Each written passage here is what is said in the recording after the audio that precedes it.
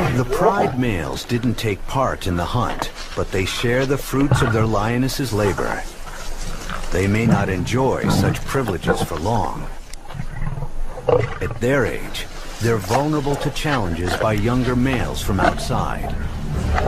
The Baobab pride is ripe for a takeover.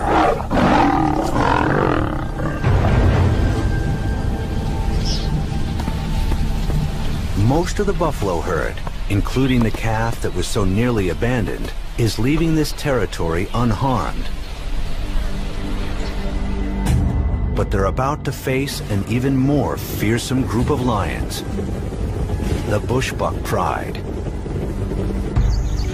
They control one of the best territories around, with plenty of shade and good grazing along the Great Ruaha River. There's always good hunting here.